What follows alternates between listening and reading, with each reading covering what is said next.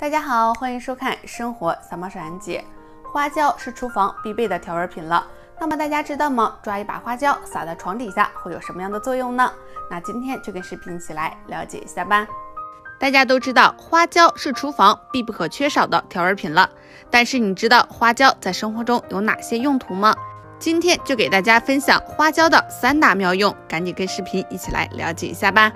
花椒的第一个妙用，首先我们将这个花椒撒在这个纸上，再用纸将花椒包裹好，包裹成一个小包，再用一个皮筋将它捆绑好。我们将捆绑好的花椒包直接放在大米里。花椒是有自己独特的香味儿，这种气味对于虫子来说是特别的讨厌，所以我们将这个花椒放在大米里，就可以防止大米生虫。虫子闻到这个味道会躲得远远的。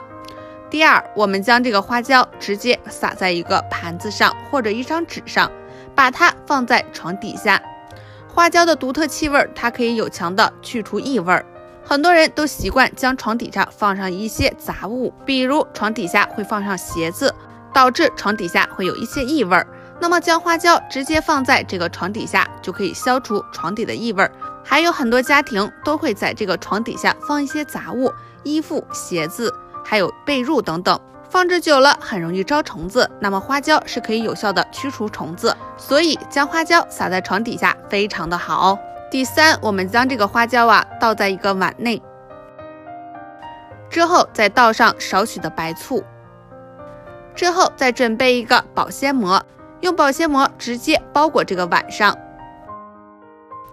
包裹好的碗我们用牙签直接扎几个洞，